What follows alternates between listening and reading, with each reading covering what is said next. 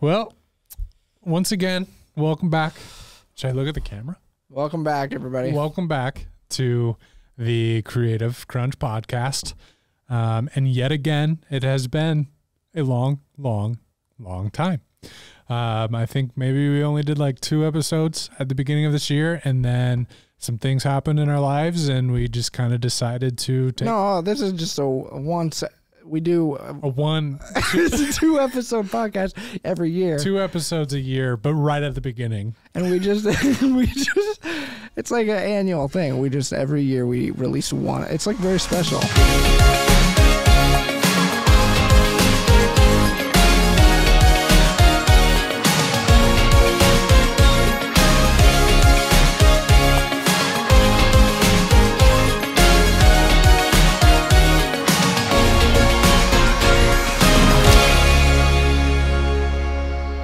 There's something actually weirdly comforting. Do you know what I mean? Yeah, do you ever put them on your TV? No. We do. We put it on our TV. But there's something actually comforting about it, even though it's just a video of a fireplace. Do you think the person that made this video makes a lot of money? Yeah. 130 million views. But don't they? I don't know. I don't know. Wait, because people literally loop these. Like, they just play for hours and hours, and it's like second is like... Do you think they recorded it for like 10 minutes and then just re-loop it? Or do you think they recorded it for like an hour? I think they recorded it for probably like... It's probably like an extremely slow fade or something. Should we just sit here and watch it and see if we can see when it loops? Okay, you have to like find like one part that like okay, so like this rock tumbles. You saw the rock tumble? Yeah, it like fell down. Watch it. It's like an actual fire. Like it never. Yeah, but a fire's not going to go for 10 hours. I think. What if it just goes out though? Like it gets like hour number 10 and there's like no fire left. Yeah, I mean, that'd be a long time. There's not enough wood on that fire to... Unless... Okay, so there's the loop. It just did the thing again. So it's somewhere it resets. But I don't know if I want to... What is that? What was that, like 30 seconds? Yeah, it wasn't... I mean, this has been going for quite a while, though. But it looped twice already. Let's see if we can spot it. Test.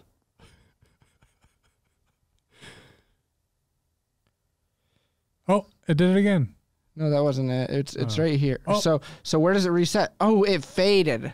It faded. Did you see it? Yeah. Those sneaky bastards only recorded it for 30 seconds.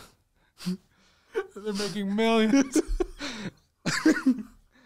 All right. Okay. Well, once again, welcome back. Should I look at the camera? Welcome back, everybody. Welcome back to the Creative Krunch podcast. And yet again, it has been a long time. I think maybe we only did like 2 episodes at the beginning of this year, and then some things happened in our lives, and we just kind of decided to take... No, this is just we do a 2 episode podcast every year. 2 episodes a year, but right at the beginning. And we just it's like an annual thing. We just every year we release one. It's like very special. Yeah, it's intimate. It's romantic. Yeah, we don't want to overdo it. We don't want to give you podcasts every Monday. No. Once a year is once plenty. a year, and you just chew on the information for as long as you can. But no, yeah. So I think just overall, we decided we have a lot going on this year. Obviously, Ben had a lot going on. I had a lot. We're like, let's just kind of put a pause on the podcast for 2023 to get caught up in a bunch of whatever we were doing. Sad thing is we're still not caught up. I know. It's probably worse than it was. Like worse than it was last year. Yeah, so this episode and then one more will come out this year, and then you won't hear from us until 2025. So we're at the Marion Public Library. Shout out to Ashley for hooking us up with the idea. Shout out Ashley. Shout out Travis. But yeah, we're at the Marion Library. They have a recording studio for us, and I was in town because it's around Christmas time right now. So Merry Christmas to all of our friends, listeners who celebrate. But yeah, we took the year off, and now we're back, and we're gonna try to be better this year. But I'm not gonna put any expectations on it because Lord knows how this goes. So we're gonna be better. We need people to come on with us. Yeah, we need more listeners to be like, hey, where's the next episode? Didn't that happen? Yeah, we at need a wedding, or was it Logan Belzer? Probably At their wedding. It's like, hey, shout out Logan. Shout out Logan. They've actually been on. They've been on the podcast, but we have some people we're gonna bring on. Yeah. So but we want to know who else wants to come on. Yeah. So if you're watching, listening, Travis. Let us know. We'd love to. Travis is like our all-time. He's like our dream guest. Yeah, like we hope we get lucky enough to work with him, get creative with him. But yeah, so year 4, dude. We've been doing the podcast this is our 4th year. We're gonna try to be better. I'm not gonna set expectations. Year 4, and we got 6 episodes. I think we have 8. I think we have 18. I think we've been doing this for 4. Going into year 4. Oh God. Okay.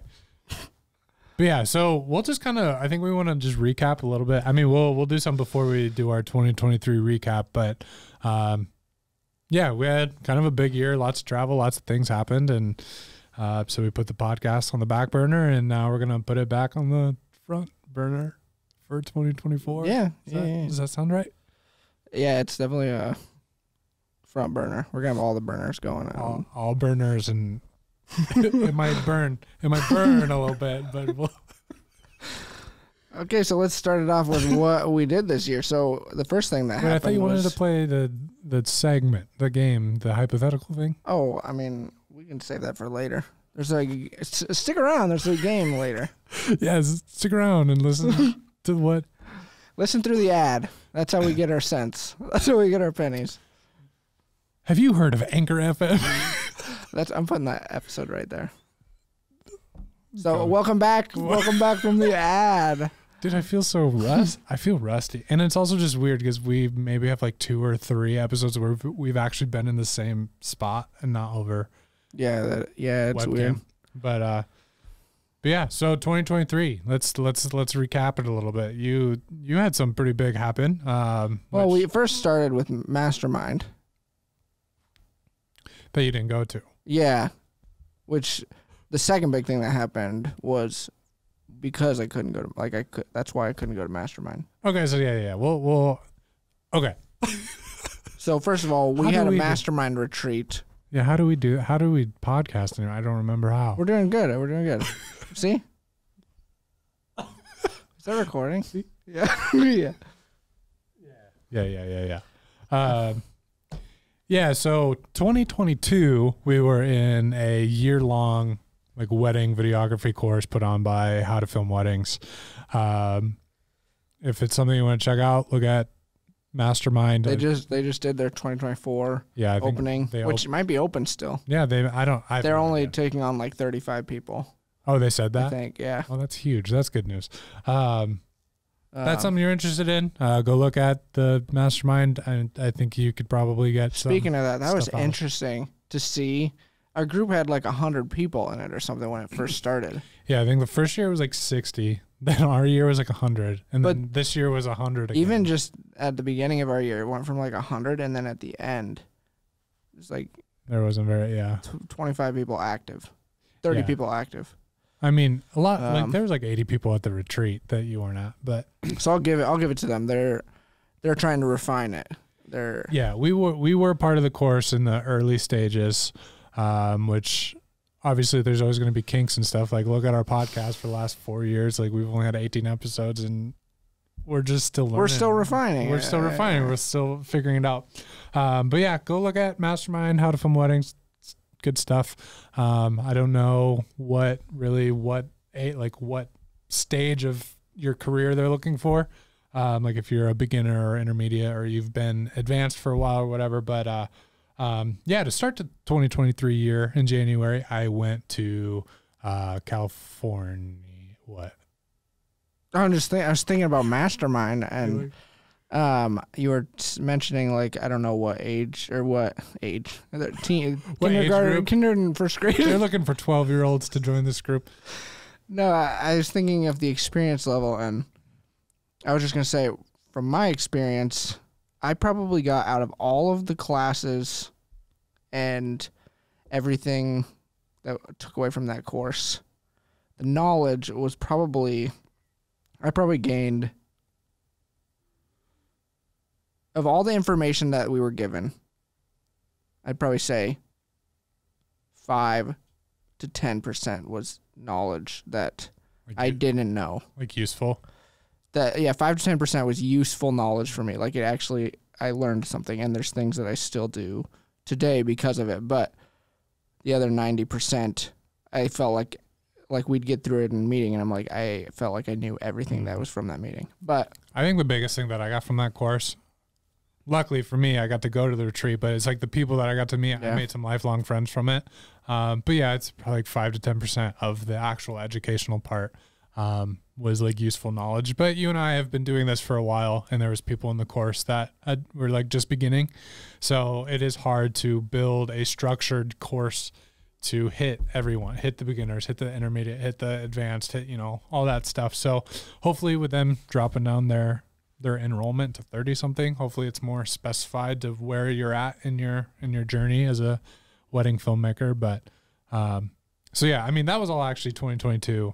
But to start the year of 2023, we had our mastermind retreat out in Palm Springs, California. Ben was unfortunately not able to go because he had a baby on the way, and obviously didn't want to didn't want to miss the birth of his first child. Yeah, it's too risky. Which makes sense. I'm glad you didn't, even though she wasn't born while we were there. But yeah, that's how I started my year, meeting all these people that were in the course, hanging out in California. And actually, this next March, Ben is going to get the chance to meet a lot of the guys that I connected with out in Colorado Springs. We're all going to do like they're throwing a pity party for me not being able to go last year. So it's retreat, Ben's retreat. None of us actually liked each other, but we just we really feel bad for the guy. So they're just doing it all over again. So so that's how I started my year in 2023, and I think we got one episode out after that, and then Ben had a pretty big so then at the end of January, I had a daughter. That was a very big moment, and it's weird to think that it's almost at that year mark now. I feel like my routine, my everything has just completely changed since then. Just priorities shift, and I feel like it's too hard to even wrap my head around. Like the fact that you have a daughter now. Well, like I mean what it was like having a daughter. Just thinking about how much my routine has changed, and I remember thinking, okay, I'm gonna have a daughter. I'm gonna be able to do it. I'm gonna be able to get work done when I'm with her.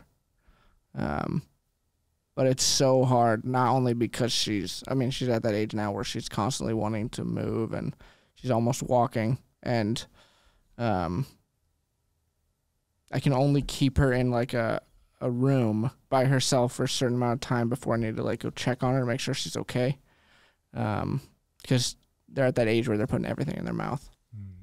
And you have like a boxed off area, right? That a cage. We have a cage for her. You just leave her on the stairs. Be careful, going down. Daddy's got to work. But even when I am sitting on the couch while she's playing on the floor and stuff, and I have my computer, it's hard because I'll see her look at me, and when my attention is fully focused on my computer, I almost feel bad because I feel like I need to. She's at that age where she's just starting to like learn sequences, like when one thing, like she's starting to see how things connect. So I don't want her to think, oh, Ben values his phone or his computer more than he values me. So yeah, it's hard to even think about trying to do work with her. But so right now my work schedule is working at night, except for now we just started daycare, which is, oh my God, huge. It's a painful thing to pay, like when you first do it, but I'm like, why didn't we do this a long time ago? And the place that we go to, it's called Kindercare, and they like send us like photos throughout the day of like her doing stuff. Is that from today? Yeah, it's from today, and she just says cheese.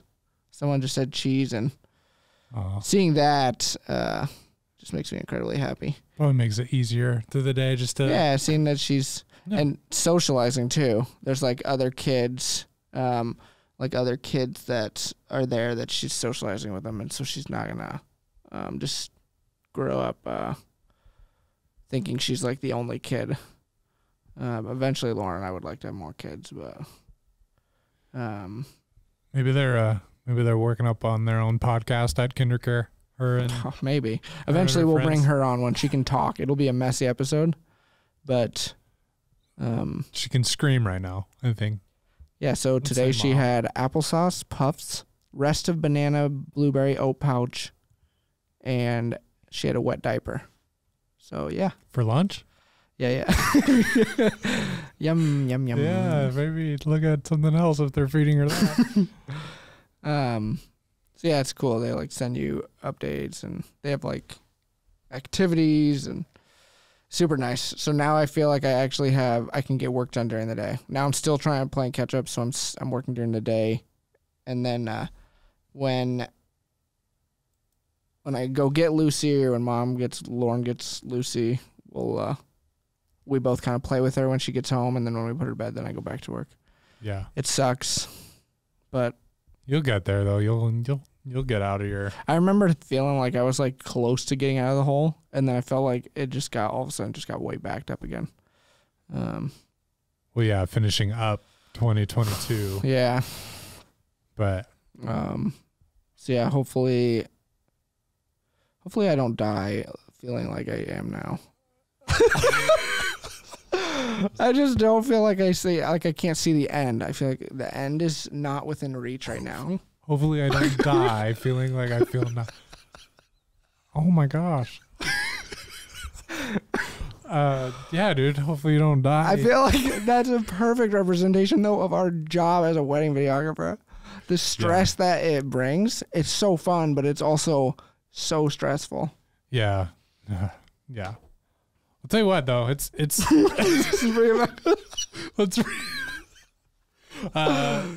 you what though, it's been it's been fun to see you and Lauren take on that like parenting role. I know I'm in Des Moines and you guys are here, so I don't see you that often, but we do talk frequently, and even though it maybe had been took a toll on your workflow, your editing, your career, your business or whatever, but obviously like having a kid, that's a huge deal. And it's a good excuse to maybe take a step back and slow things down a little bit. Yeah. Especially at the newborn to, I don't know, what do you say next? Infant stage? I don't know. Is she an infant or is she still a newborn? Infant.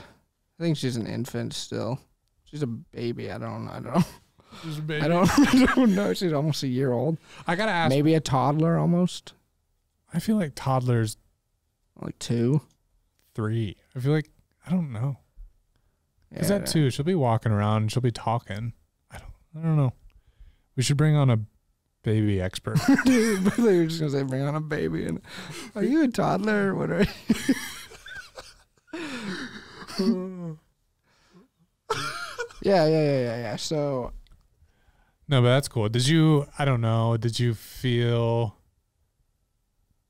have a lot of grace from your like past clients through like having a child and like, yeah, because I know a lot of people still having that, and as bad as it sounds, like sometimes I'm kind of grateful that I have Lucy as not necessarily an excuse, but like a legitimate reason for being like, hey, I'm like last week, Lucy was sick all week for a week straight. It was painful because at every moment I was like, God, I'm getting so far behind. But there's nothing I can do. I mean, she's a priority, and I can't just like let her suffer.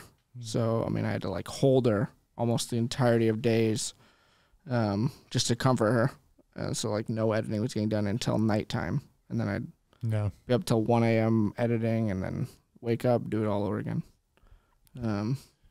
That's good though. I'm glad you feel like you've had that grace from your past clients and people that are waiting on their edits and stuff. Just because, like, I think we've talked about it before. God, it's been forever since we've done a podcast, but I feel like sometimes, not necessarily our couples, but like just people that get a service in general that takes a while, tend to forget that like we are people too. We have lives outside of working. Like when you think about it, we shoot your wedding, you and I are at a wedding 14 to pushing 16-hour days. It's like that is almost half of a week's worth of work, like right there, you know. And then sometimes it feels like the expectation is to be like, all right, I want it in a month, or I want it, and it's like we have a lot of, I don't know. It's confusing to see like some people in their stories with like their clients and stuff, and happy that you've been able to have good couples that are like, yeah, dude, we totally get it. You're a dad. You're a new dad now. Our video can wait.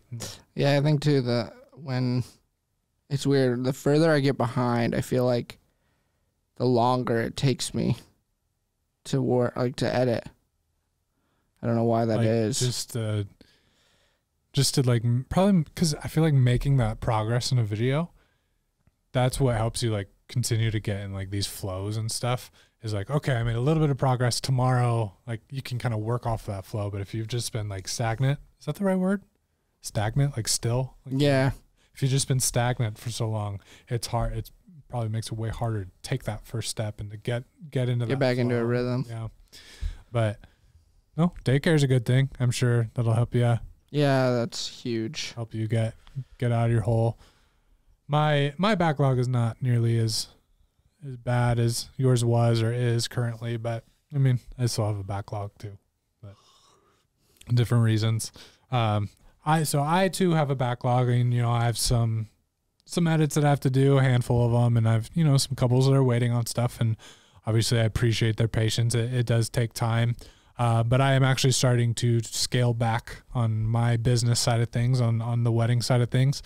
I made a post not too long ago that I will be taking no more than 10 weddings a year, just because I have found like the stress of having 25 plus videos over my head of like my couples, my friends, like patiently waiting for me to like get this stuff done. And then obviously like the crafting and how long that stuff takes, like the stress that puts on someone, like puts on me specifically. I don't like it. And obviously I already have like my own mental health battles and stuff, and that just like adds on to that. So, hopefully this is a routine that'll work, but now I'll be taking no more than 10 weddings a year. So I can like focus strictly on those clients, those couples. And hopefully, you know, they won't have to wait as long as, you know, 10, 11 months to get to get everything that they want out of their wedding film. But also this year I did take a part-time job, working for the Little Lights on the Lane team. So shout out Aaron, Jason, and all those people. I'm doing content creation and social media stuff for them. And that's been able to help me be able to take that step back, and to take less and less weddings, because obviously income is still a thing, whether you're doing 5 or 30 weddings. You need the money to live and survive. But yeah, I'm curious, do you feel like you found, because you're doing content for yourself but also for Little Lights, like for us it's easy because we need to post content from weddings to show our quality, show videos of the wedding, just our editing skills as a videographer. But I feel like that's probably not the same for a wedding venue. Do you feel like you found it's completely different? Like you need to focus more on, like, I don't know, maybe photos do better for wedding venues, Instagram, or like, I don't know. Yeah, it's definitely different. I don't know if I have like a straight answer to how it is. But the one thing about Little Lights is like everyone is all hands on deck. So like I am part-time. Everyone else is like salary full-time. So obviously I only have like 20 hours, 25 hours in my week to do all this, and like content can take a long time. Editing takes a long time. So it's all hands on deck, and everyone's super helpful with social media. Like other people are posting, other people are like finding photos from weddings and posting and sharing, while like I spend my time, you know, obviously creating like the reels and the videos and stuff, just because that can take 10 to 20 hours a week in itself doing that kind of thing. But yeah, I think we're still trying to, at least I'm still trying to find that ingredient, or that ingredient, that thing that X factor that's separate. Because like you said with weddings, it's like, what's the wow factor, and like the editing, like what's cool, what kind of music are you using?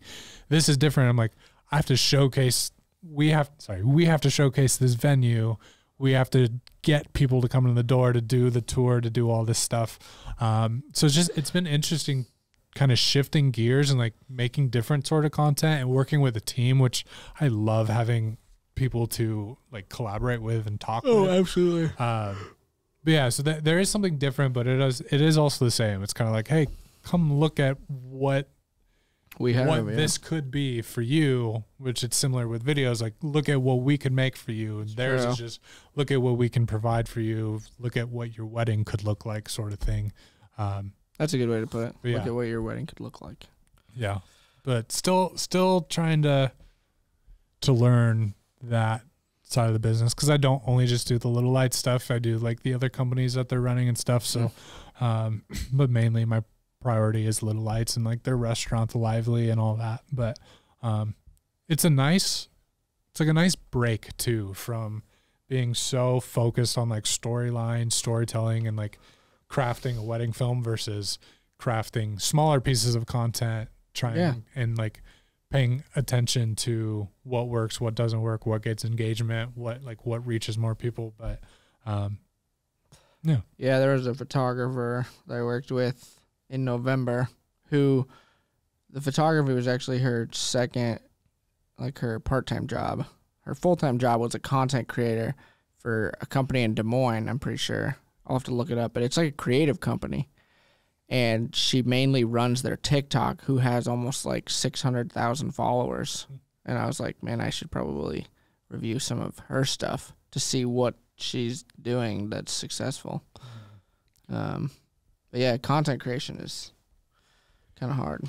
Yeah, it's I don't know how to explain it, because it's like there's so much content that you can get from anything. Like, obviously this podcast alone, there's going to be little snippets of like, there's going to be 20, 30 different pieces of content we could pull from it to make it short form. But it's hard to find like, okay, but yeah, it's like you can do this shoot and then get all these pieces of content, but then you have to think like, what's going to work? Like, obviously I could just post a video of a bride in a dress, like flinging her dress, but is that going to get the attention that we're obviously wanting from it? Is that going to get the traffic that we want from it? So it's just more, I don't know, it's like more thinking. Yeah. Like I feel like with what you and me do with weddings, it's like, oh, we post on it, like, that's kind of cool. Like, we'll share it. Yeah, exactly. You know, but you have to create it from scratch, essentially, with the venue. Yeah. And I think the hardest thing too, coming from that, is like, I've had to learn their brand and their voice versus like over the last 5 years of doing my own business. Like, I've known my brand and my voice. So like, yeah. And then trying to separate the two can be I believe it. a little tricky, but no, it's been good. I like it a lot. I like the team. Obviously, you're the one that introduced me to the Little Lights team. Lights. But yeah. Yeah, I think I only have that one wedding that you're shooting for me there. I think that's the only one, sadly. I need to double check. I might have another one. I think I have 2 and then 3, including. Maybe I have another one. I have one in May, but one of the first ones, huh? I think it is the first wedding. That'd be cool. Yeah. Yeah, one of the first weddings we went to last year was in Texas. I'm excited that that edit's coming up next. Is it? Yeah, it's the next highlight. Nice. Yeah, that was like the first travel wedding I think I went to, where I had to like pack small tripods and That wasn't like a destination, like a Yeah. type of thing. we were still carrying our big Peter McKinnon bags. Those were nightmares. Where was that? Was that outside of Austin? Dripping Springs, I think, is Dripping what it's Springs, called. We okay. stayed in that little Airbnb. The shed. Gosh. I miss the shed. And then the next wedding, I think, was Cabo. Because that was the first weekend of May. That one was really fun. Probably definitely my all-time favorite wedding. Just the whole crew. Everyone was just like, it took us a day to get warmed up to them, but. What, we got there on did we get there on Wednesday or did we get there on Thursday? Was the wedding on Saturday? I don't remember. I think it was Saturday. We got there like on Thursday. It might have been Friday. No, because we had like 2.5 we had a days day of doing our own thing. Spent a lot of pesos while we were out there, though. Oh my gosh! Yeah. We were with the funny story. We were at a resort, and obviously I came with and helped Ben shoot. And Ben told me, he's like, "Yeah, it's like he thought it was an all-inclusive." Yeah, that was all-inclusive. All-inclusive resort. It wasn't. Yes. And there was like really no other options for food or anything. There like was the restaurant there, so we went there like every breakfast, lunch, dinner.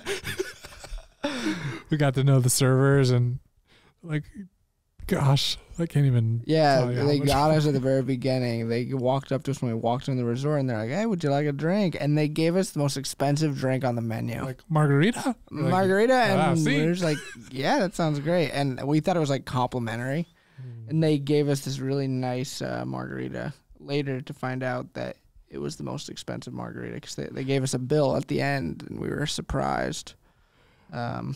Gosh, Cabo was a good time. I mean, like you said, the wedding was really good, but like it was also just fun. Like we were swimming, we went surfing, boogie boarding, all that stuff, and I remember when we were surfing, the thrill. I was only able to ride a wave like one time, but it was on my stomach.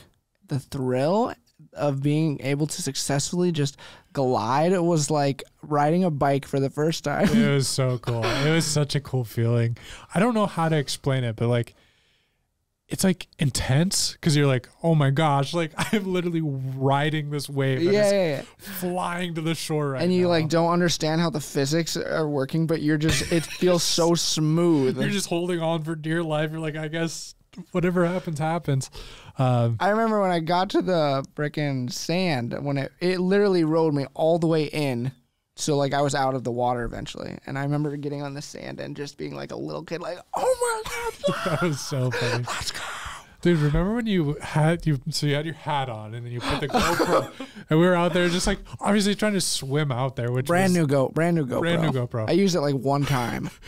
And like with surfing, you obviously have to swim out to like the area that's not the shore, and that was the hardest part by far. Like the waves just smack you, just crush you every time. But Ben's out there with a hat and a GoPro stuck to his hat. Just a hat. I didn't have anything clamped on me or anything, just a hat. And people that have surfed before just understand the ocean. The waves are not simple. They're not easy things that they smack you. But anyway, Ben goes out there, we're both out there. I like rode a wave in, and then like my back was hurting at the time, so I took a quick break. So I'm just watching Ben go.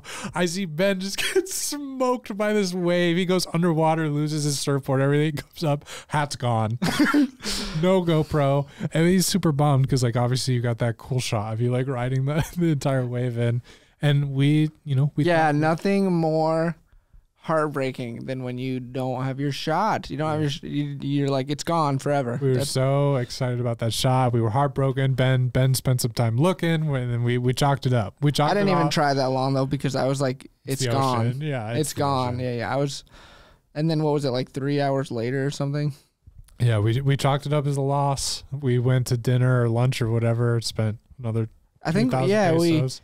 we mentioned to somebody, we're like, yeah, it kind of sucks. We lost our GoPro earlier. And they were like, hey, somebody found a GoPro earlier. Hat was still gone. No hat. They found my GoPro. The GoPro washed up on the shore. they took it to where we rented the surfboards from. We and got it still worked. Still worked. Used it at the wedding the next day. We have the clip. We have the clip of you riding in and laughing like a little schoolgirl on the way. Yeah. Gosh, that was so fun.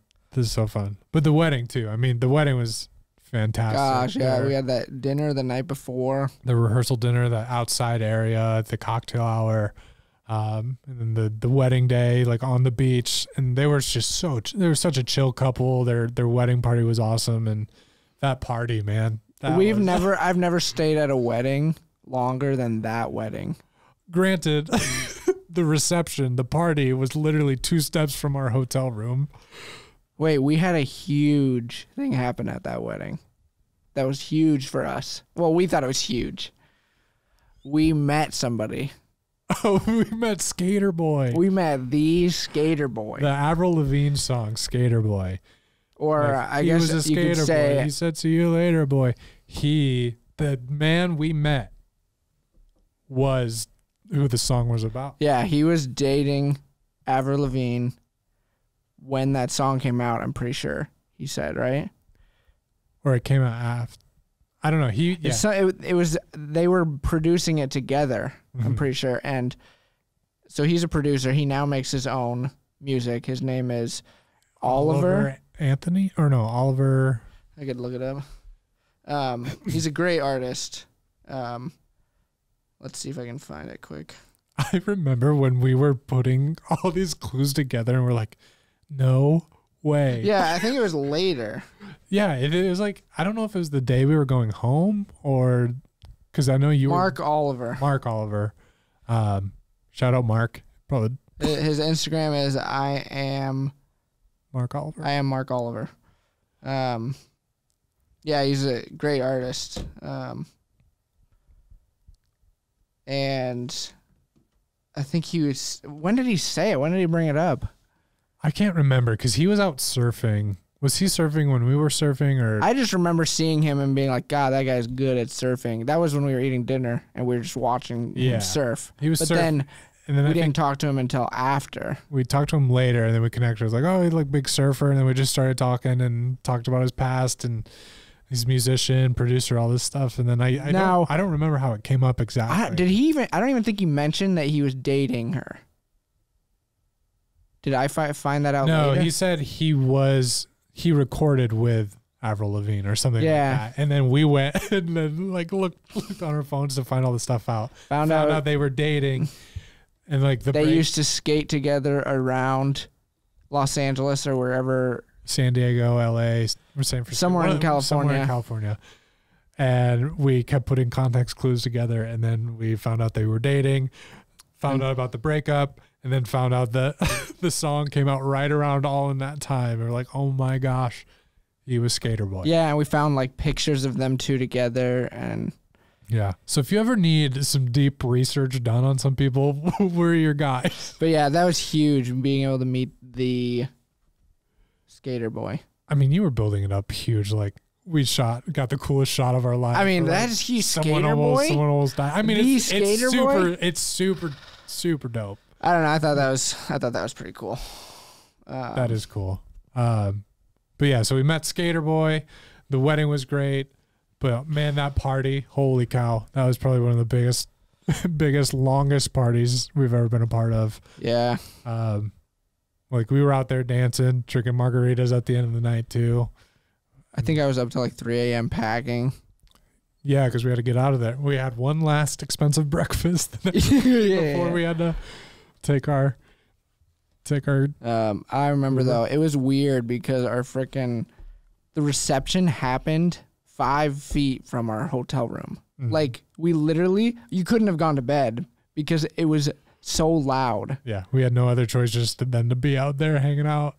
At that wedding, though, I remember that was the first time I ever experienced having issues dealing with audio because of language barrier. Like he spoke Spanish and I spoke English, and he had a translator, but it was almost like it was just like a friend who didn't know anything about audio. So I'm like saying like, hey, this 1/4 inch isn't working. Do you guys have like an XLR or an RCA? And she was like, let me ask, let me see. And he just like, no working. Like he's like, no. And it was one of those situations where I didn't have time to try to translate it to him playing charades. Like I had to go record. So luckily I had the people mic'd up, but yeah. I mean, we got everything we needed, but that was interesting to see too. Like the first time in our like wedding filmmaking career where we hit a point where it's like, dang, we will hit times where there is a language barrier with things. And like,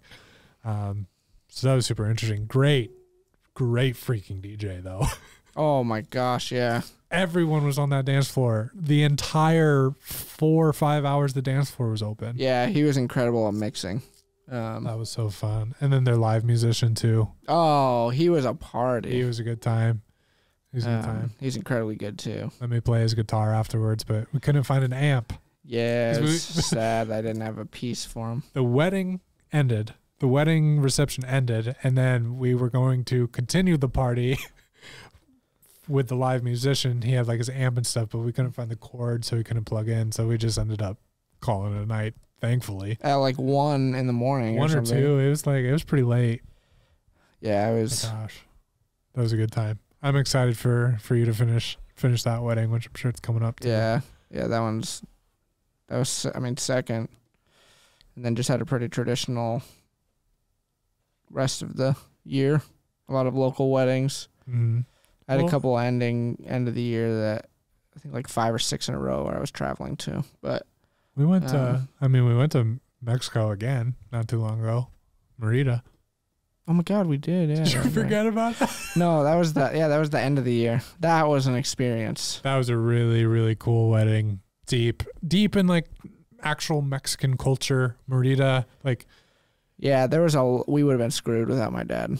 Yeah, we had to bring Ben's dad along because he's fluent in Spanish, so he translated for us. If we did not have him, I think we could have made it, but I think we would have been stressed. We would have been very slow. We would have stayed in the hotel room like the whole time. Yeah,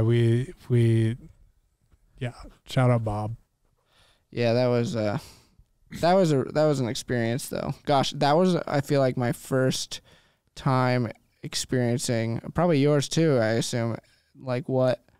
Culture shock or like? Well, just like that felt like a luxury wedding.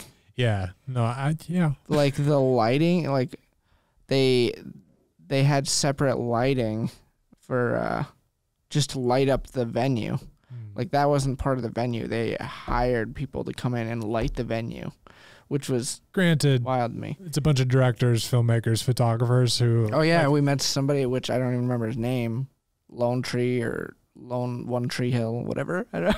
One Tree Hill, the show. Remember the guy that said he was an actor? Jason Momoa. Yeah, we were gonna. It wasn't Jason. No, Momoa. we didn't meet Jason Momoa, but he looked like Jason Momoa. We were chatting with him. I can't remember his name. I wish I did because he was on a couple. I just remember big TV shows. We started as soon as we left. We started Googling One Tree Hill. Jason Momoa special guests or something. I don't know. Yeah, that's crazy. Still don't know who he is, but yeah. I'll probably, when I get to their teaser, I'll probably ask the couple, hey, what's this guy's name? Yeah, but their wedding was full of filmmakers, photographers, directors, actors, everyone. Like it was very, the best term to say, it was very LA. Like it was a lot of, like they're from LA. A lot of the guests were from LA. It was weird. The groom had his camera there and was taking video. Like everyone had GoPros, camcorders. I could have gotten away with not bringing my drone because someone else brought a drone. Someone had a drone. Everyone had a camera. It was wild. So many people were like vlogging. We probably could have left our cameras at home. I know they had the R5C, but someone else had a camera. Yeah. No, I mean, worst case scenario, if all of our stuff broke, we would have still been able to provide, he had a gimbal. Provide a film. Like, gosh, that was fun. That was a good time. Yeah, I'm excited. I'm anxious to get to that wedding. And that venue was crazy. The fact that you drive like what 10 miles down a one-way gravel road. Yeah, it was like a 10-mile driveway. Yeah. I felt like we were gonna run into the cartel or something on that road. It was like, oh my god, where are we going? We'll stick up a picture of what that looked like in the edit of what the road looked like. It was crazy, all the potholes and stuff. Yeah, felt like the cartel could have just came out from the sides of the forest and just taken us. Yeah, that is not a spot that I would have ever wanted to be alone driving on. But no, it was just a freaking road to this epic venue. Holy cow. Yeah, it was really cool. Couple was really cool. God, I remember we were out on the dance floor and they literally got a cake for me. Yes, because it was Ben's birthday. It was on my birthday, and so they got a cake and they had candles, and they played Ludacris birthday, whatever that song is. Oh, 50 Cent. 50 Cent. In the club. Yeah, I think so. Shawty, it's your birthday. Yeah. Party like they played that song, brought cake out with candles, and yeah, that was a fun experience. But I think it'd be fun to get more of those, but I feel like doing maybe 5 of those a year would be like my max because what? Yeah, you went to Kentucky, you went to traveling, Virginia, getting through customs. We got lucky. Oh, if we were not with your dad, we would have been taxed on every. Yeah. Customs is watching this right now, and they're like, "Hey, hey, we didn't film a wedding out there. We were there for a wedding." Yeah, that was Mexico's hard. And like I don't know. You have all these travel expenses that add up so quickly. And you want to be like nice to the couple and just give them a flat rate and be like, this portion should cover my travel, like with my second and all that. Like, but it never does. There's always extra stuff that comes up on top. I think what I did is I think I charged like $3,000 for travel. But I don't think that even covered it. I think it was $3,000 just for the plane tickets. 3 tickets. Granted, your dad did come.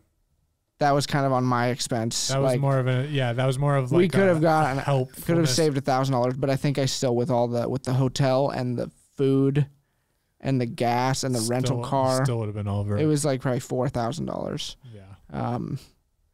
Maybe $4,500. I don't know. I've always wondered, like, do we just do a thing where it's like, I will send you the travel expense like after the traveling is done? So it's like exactly what you pay. Because like obviously you don't want to overcharge them. You don't want to be like, oh, I need $6,000 to travel and then it costs $3,000. Then you kind of feel bad. I mean, I would. I know there's business people out there that wouldn't, but you want it to be as accurate as possible. Yeah, I think we learned when I had a Chicago wedding that it's just not unless you have a driver, or you hire a driver to just only drive all day long, wherever you have to go from point A to point B, point C. They're just in charge of pulling off on the side of the road so you can unload your stuff, and then they go park or drive around while you do your shooting, and then they pick you up when you're done. Because the photographer, we realized quickly that we couldn't do that, and we had to ride a bus everywhere or Uber with the photographer, and the photographer just said, we just back charge them, like after all the Ubering. I just charged them what I had to pay for Uber. Yeah. And that's how you get around in Chicago for weddings, I guess. Well, when I had that wedding in Chicago, I brought my roommate to come with, because I'm like, the wedding they were getting ready and doing like the first look and stuff on the side of the city that's close. So the east side of the city, close to the river or the lake.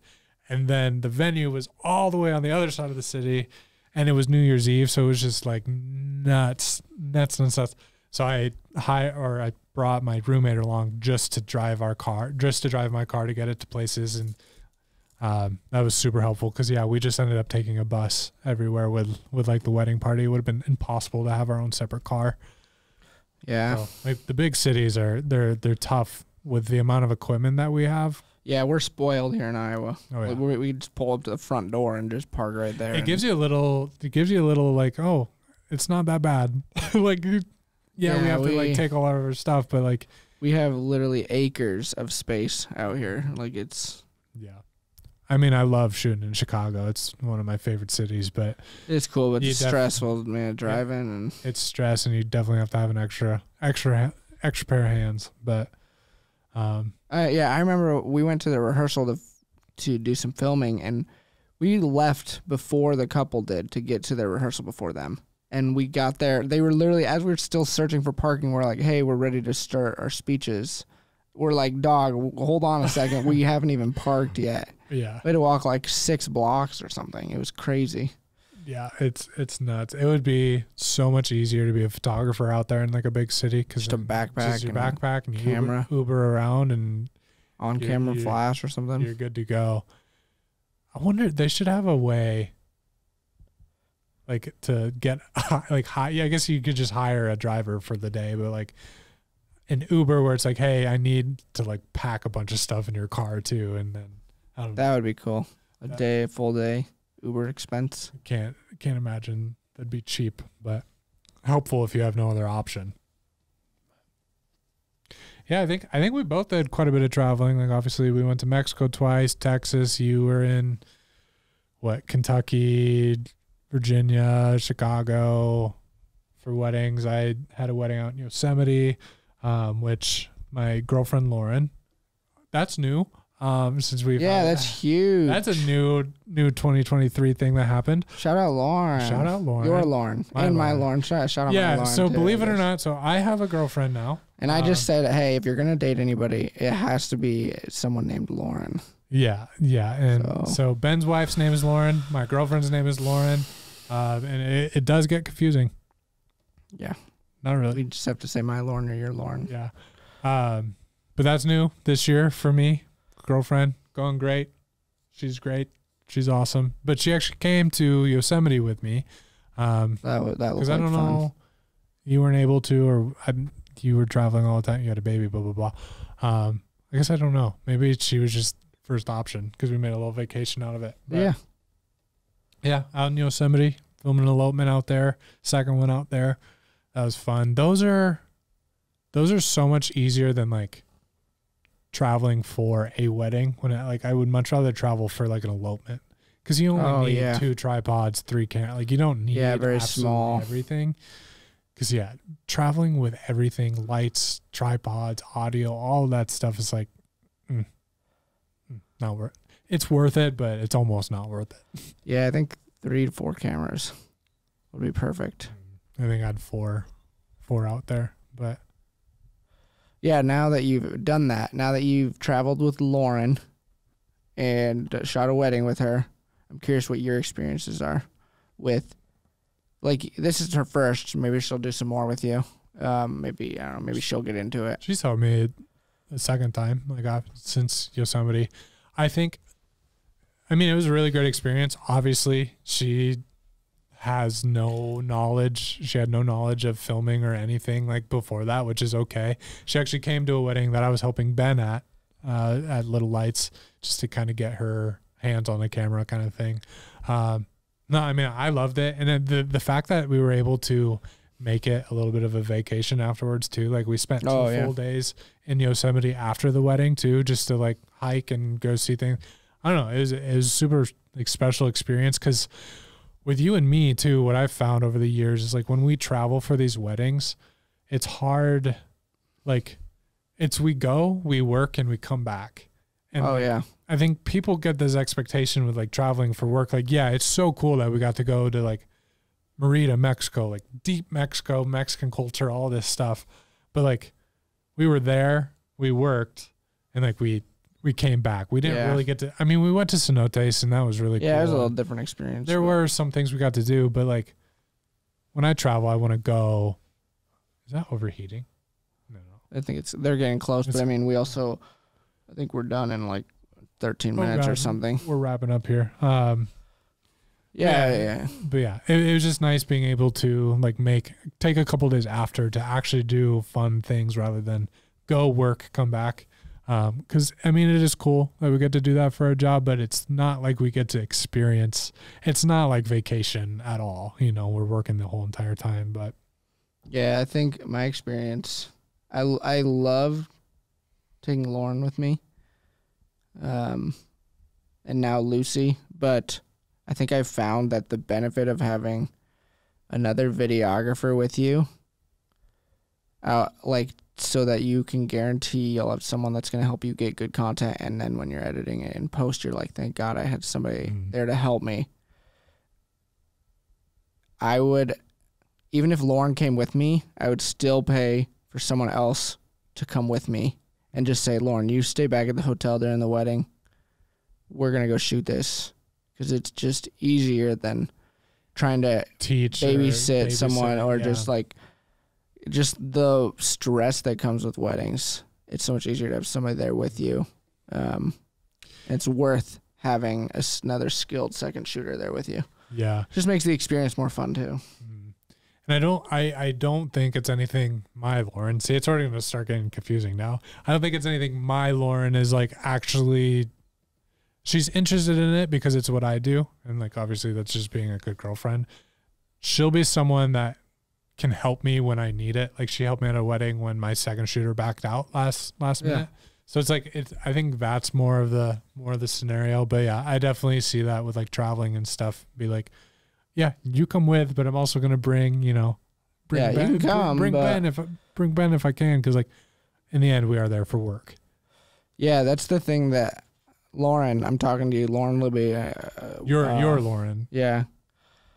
These weddings are incredible to go to, but like it's work, which it sucks to say, but like when we go to when we land at these locations, unless we go multiple days early, if we go 2 days before the wedding, then we can maybe take a day to just relax a little bit, but we're still like getting in the focus of that wedding, like prepping. Maybe we go to the rehearsal. Like we're still working. It's hard to enjoy ourselves until maybe Sunday or the day before. I think the exception was Cabo for us, just because like we did have like a full day. Not even a full day. We had like 6 hours to do whatever we wanted, but still, like we had a deadline because like we got to go to the rehearsal after that, and we're Yeah. So it's just tough finding that happen. We could do a whole episode on like probably what people think expectation and reality. What people think traveling for work is like in our career versus like what it actually is. Traveling is fun. We'll make that an episode. Traveling is fun, but there's a lot of things that I feel like I've learned this year from traveling, as far as gear, how to shoot differently, and just, I don't know. There's a lot of things that are different, a lot of stress that's introduced with traveling that almost makes local weddings more favorable. Yeah, because I think in the end, especially if it's a good wedding, it'll always be worth it. But it will always almost be not worth it too at the same time. Because, like Mexico, for instance. Because of the stress. Like the customs thing was almost too much. Like I honestly don't know if I got another Mexico thing, I would have to really learn more about getting like a visa or like a passport for all my gear, because I would hate that stress of trying to hide everything again. And I don't know. Well, it's not like we were hiding it. They just, you just walk through and they ask. You're like, yeah, I don't know. I mean, and especially with these like weddings where you got to go through customs and stuff, I'd really want to minimize my gear even more. Yeah, I'd have to like change my style though. I think it'd just be nice to walk in with two cameras. Call it good. 2 cameras, some lavs, and that's all you need. But yeah. So I mean, we're pushing our limit on when we've had this rented. But what else do we have on there? I wrote girlfriend, mastermind, Mexico ×2, Yosemite, scaling back, little lights. Oh, here we go. 30. I wrote 30. Quick tip. We'll call this a segment of the podcast. Quick video tip. Quick editing tip. Just tips. I'm still trying to figure out what 30 means. No, yeah. So here's a quick tip for you wedding videographers or editors or whatever out there. When you're editing in a sequence, take 30-second breaks. take 30 seconds. Make sure you're editing in a 24 frame per second timeline. So it looks, I don't know how to explain it. It just looks like what your natural eye sees. I don't know. It's weird though, because I'm trying to decide, like, maybe we're just being like grumpy old men being like 24 frames per second is the proper frame rate. No, it looks better. I don't know. I think it does because it's eye, but like soap operas are shot in 30 frames per second. A lot of TV. Do you watch soap operas? No, I don't. But tell me this: do you notice? I feel like I notice a trend.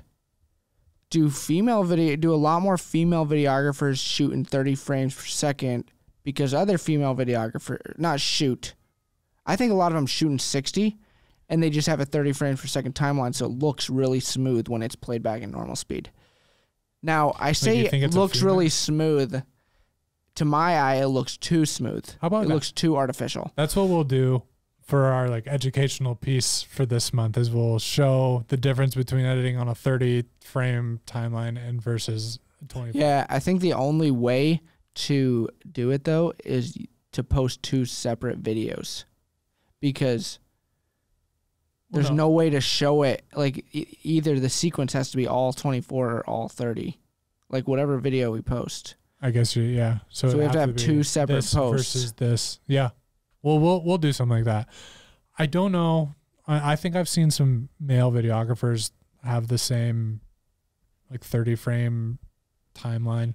I mean, it's not the end of the world, but I do have a strong opinion that it does look better if you're editing on a 24 frame per second timeline.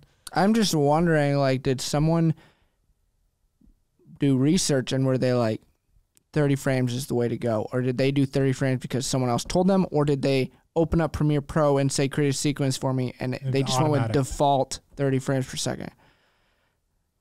Because in my opinion, the cinematic standard, the Hollywood standard for movies is 24 frames per second. Not only the Hollywood, but that is what our naked eye sees. Yeah. So like when we're moving our hand in front of our face, we see 24 frames per second.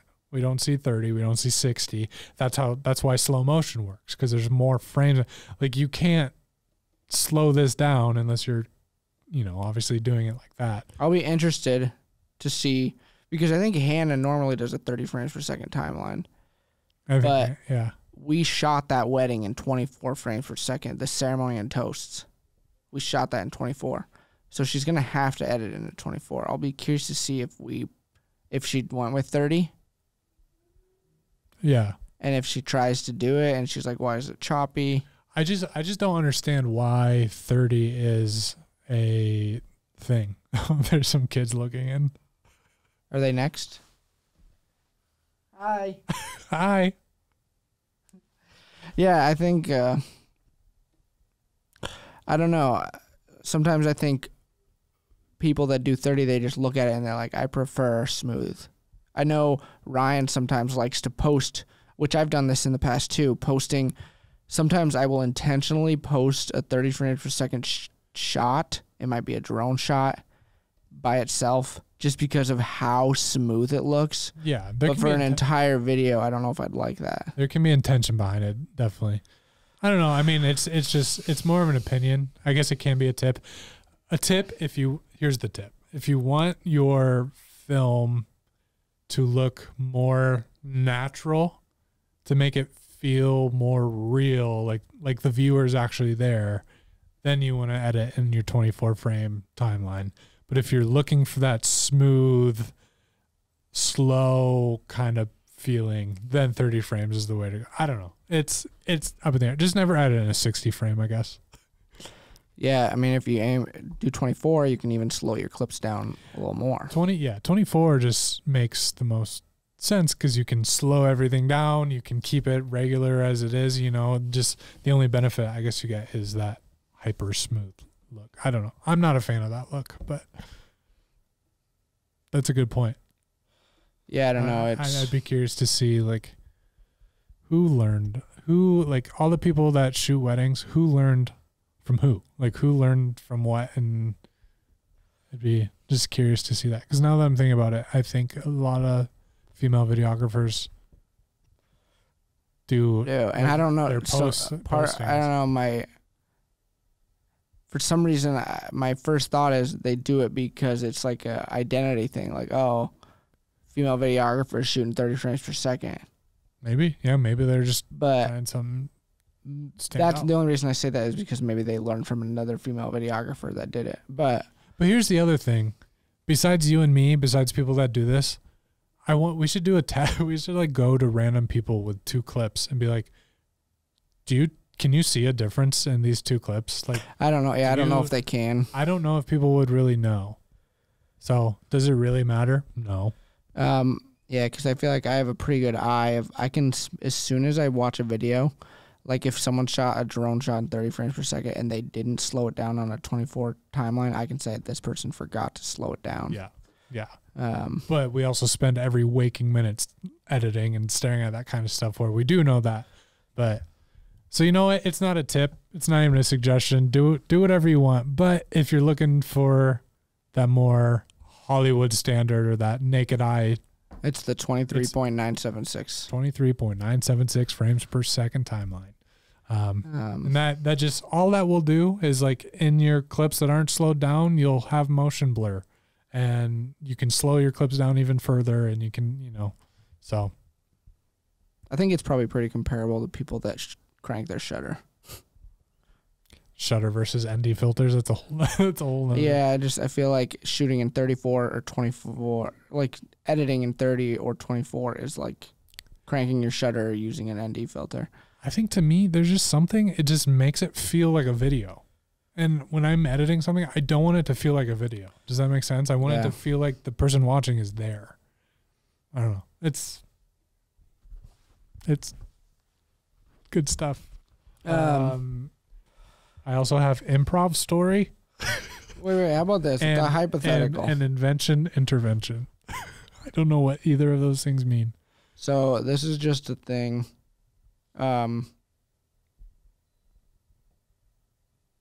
So this is like creating a hypothetical situation and how you would go about solving the problem. So let's say you have a couple that comes to you and they're like, hey, we want to get married on a roller coaster.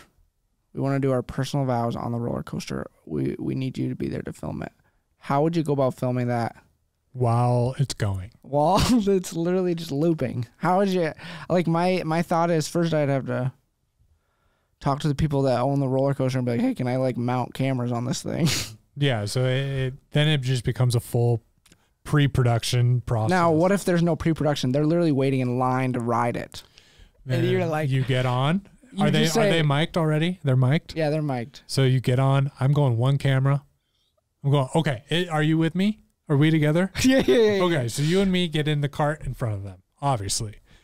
And then we like... Smart. We hold the camera. For some reason, I was picturing them at the front, and I'm like, God, how would you film that? I'm thinking like you put them in the back, dude. You make sure they're in the back because then you get all the foreground. You can see you don't want anybody else in the background. You just want to see them going crazy and the tracks and all this stuff.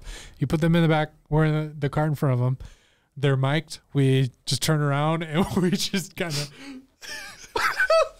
we do our best to shoot it. Obviously, we like stick a GoPro on like a suction cup if we've got one of them or not, or I don't know. I think that's just a run and gun type of scenario. But that's actually, I want a couple to do that. Okay, get married on a roller coaster. Not married, just talk about why you love each other while you're getting whipped around. Hey, what? You're the most beautiful. God. It's like a 30-second roller coaster. So what do we call it? Is that a segment we're introducing? Hypotheticals? Yeah, just hypotheticals. Hypothetical. Come up with a random situation. There's another one I saw that was like... Hypothetical. Couple wants to get married in a zoo. What was it? You're surrounded by exotic animals. Discuss the comedic challenges that it would be to film in a zoo. Okay, so I'm just imagining you're like filming and you're like in the pit. And the monkeys are like trying to like move the tripods. They're like trying to grab the tripods and you're like, dude, I would do is I would teach the monkeys the proper composition that I'm looking for. I'd be like, hey, if you want to do this This is what I'm looking for. They're smart enough. Monkeys are smart enough. Kinda, yeah, that'd be. I don't know. In that situation, like you're like, hey, you just have to go handheld, and then you have like one on a like you have to have a man on each camera. Yeah. Or a monkey that knows what it's doing. I guess I don't. The one thing that I'm so concerned will happen is someone is going to do a ceremony it's like a circular ceremony, and I'm not going to figure out, like, it's such a big circle. It's hard. I'd have to like rent 400 millimeter lenses or something to try to figure out where I want to place cameras to compose the shot. I feel like it'd just be tricky. Like you can't, like it'd be hard to do a wide angle. I don't know. Just a drone shot from the top. Or like you've seen those aisles where like the seats face the aisle. It's one long aisle. Like where do you put your cameras? I don't know. Yeah, I don't know. There's a lot of trends. The one that scares me the most right now, I don't know why it scares me, but it's brides' dresses that have slits in them. I've come in the last 6 months, I've had more trouble with miking dresses than I've ever had because of slits or because they're like paper thin dresses. Luckily, I've only had one dress that didn't work, but I think I've had about 3. If you're an engineer, we need your help to make a mic for a bride. Take the components of a mic that we have and just shrink it into a size that can go inside of a dress, like it's like a little piece of fabric. Yeah, something that can go on the inside liner of the top part of the dress or something. Just something that like can clip to something, or just something so small. Oh, that has like a 12-hour battery life. Even if you have to put a AAA battery in there, I don't know. Like literally, it could be the size of a battery. And then you just clip it. Like obviously you want it to be thin or not. I don't know. I feel like there would be a way, but obviously we have no idea what we're doing when it comes to that kind of stuff. Yeah, engineers out there, come along. This could be a huge thing. So many wedding videographers would buy this. Probably I can tell you this. Every single. Just give me like a little Sony TX660 mic, but make it a little bit smaller and a little bit thinner. If it's a little bit longer, that's okay. But it just needs to be able to be hidden. It'd be really nice if it could just attach to the bra pad or something. With 32-bit float. Even something like skin tape. And you can just tape it to their skin or something. And there's just something we could make so much. And then you can make that for grooms and stuff too. And like I'm sure it's just a technical nightmare trying to engineer something like that because you're asking for 12 hours battery, but something's really small and something that has 32-bit float. Like, it's crazy. It would be a huge hit though. So yeah, it would be. So it could be a big money maker. Let's come chat if you think you can make something like that. I just don't know the steps involved in trying to manufacture something like that. Like, no clue. Yeah, so what are we... So we'll do a segment where we do a hypothetical situation or something. Hypothetical... Hypercrunchers.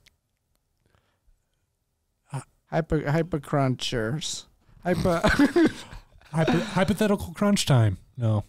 Well, I mean, the thing was like they're getting on the roller coaster. Crunch-ethical or... Crunch. Hypothetical crunch. Hypothetical crunch? I think hypothetical crunch time. Hypothetical crunches. Hypothetical. Let's call it hypotheticals. Creative we've said it so much, hypothetical doesn't sound like a word to me anymore. Hypothetical? Hypothetical? That happened with me with color grading recently. I was staring at a clip so long that I was like, does this even look good anymore? I saw you posted something like that. Yeah, so... Okay, so 2024, we've got kind of one goal, and I'm a broken record saying this over and over again, but we're going to try to be more consistent. We're shooting for 2 podcasts a month, and I think just every other time we've been a little too ambitious with 1 a week. I think we're doing 2 a month. Every 3rd episode, we're going to try to have a guest on, and then once a month, we're going to post None. Go on. Yeah. Every third episode, we're gonna try to post, or once a month, we're gonna try to post some sort of educational type of thing regarding video. But yeah. So now that we're gonna be consistent, do we want to stick to the ending the episodes with the what's inspired us? Or do we want to do something else? It can be kind of like a show and tell sort of situation. Show and tell on a podcast, where we don't necessarily have to show. It's tell. It's a tell or tell. Creative Krunch tell. Tell Krunch. Crunchy yeah, tell. just something that happened. Maybe something inspired you. Maybe. So just something. Yeah, just tell or tell. Tell. Okay, then tell me. Tell me. Oh, we could call it tell me something, because you and I do that all the time. It's like, tell me something.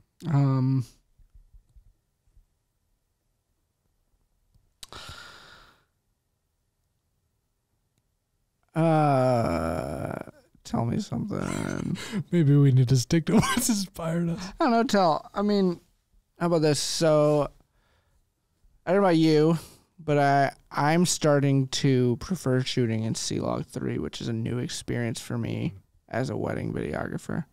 And I'm kind of enjoying it because it's like a new challenge, and I'm seeing the benefits of it finally. So, one of my goals for 2024 is to master C-Log 3,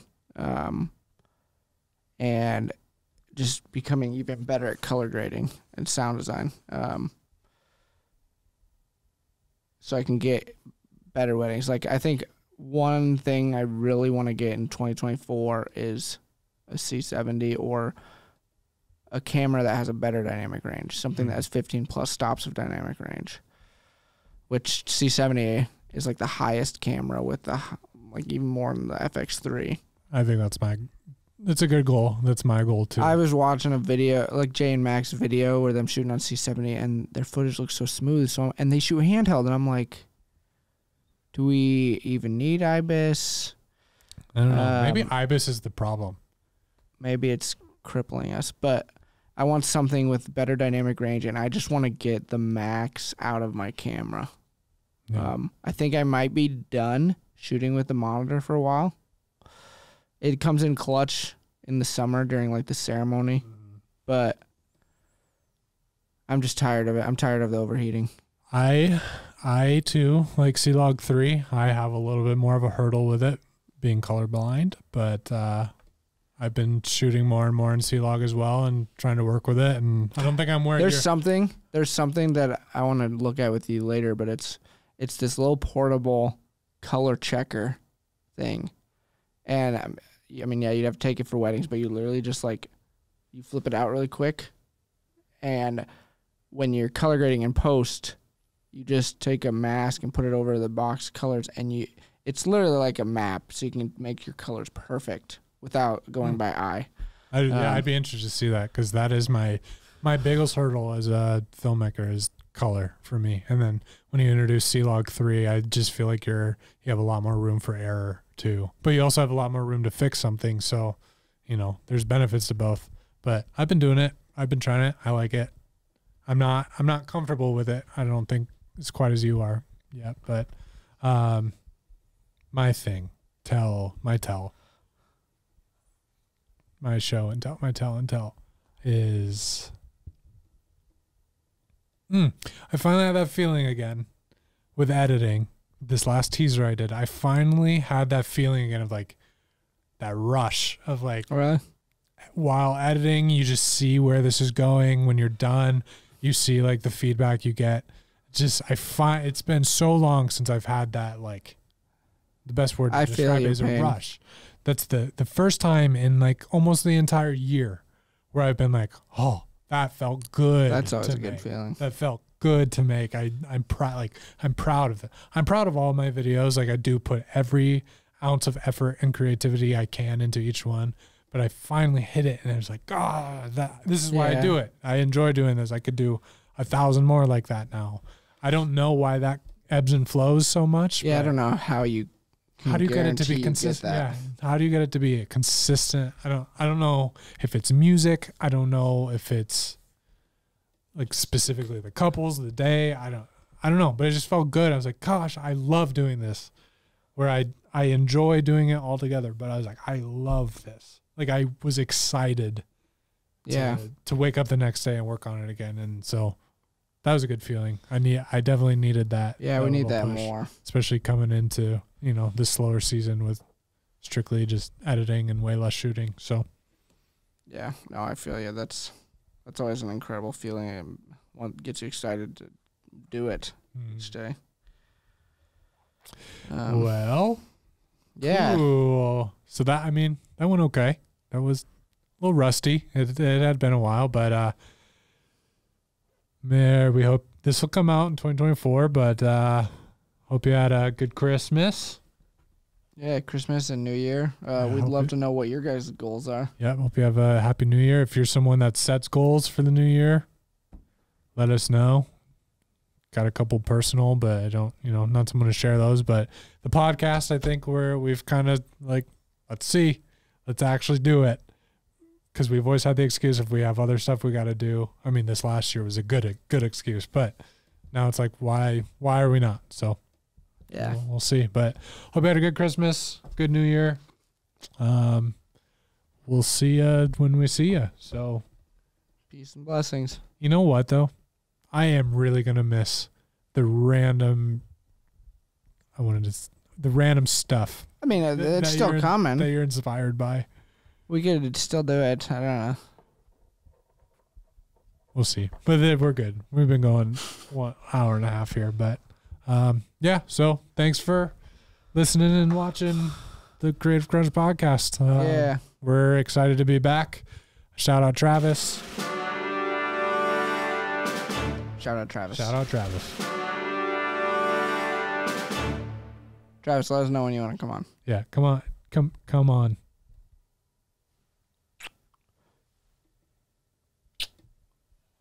Never let them know your next move. Just ready?